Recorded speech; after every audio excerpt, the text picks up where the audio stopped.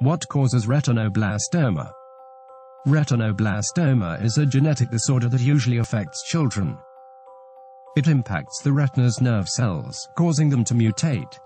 This genetic mutation causes the nerve cells to multiply and grow, eventually overcoming healthy cells and causing them to die. The rapid growth and replication of the mutated cells creates a mass that ultimately forms into a tumor.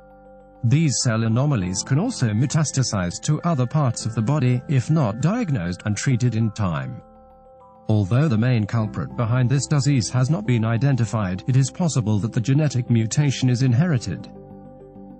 Inheriting retinoblastoma. Inheriting the genetic mutation has been suggested as one of the possible causes behind this disease. For this reason, it is suggested that families who have a history of this disease perform the appropriate genetic testing in an effort to become informed on the level of risk of their children.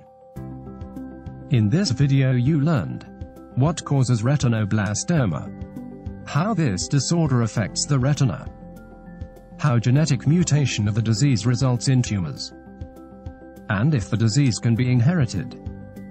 To learn more about retinoblastoma, watch our videos on this disorder, or visit our blog at blog.contactlensking.com, or subscribe to our YouTube channel. Thank you.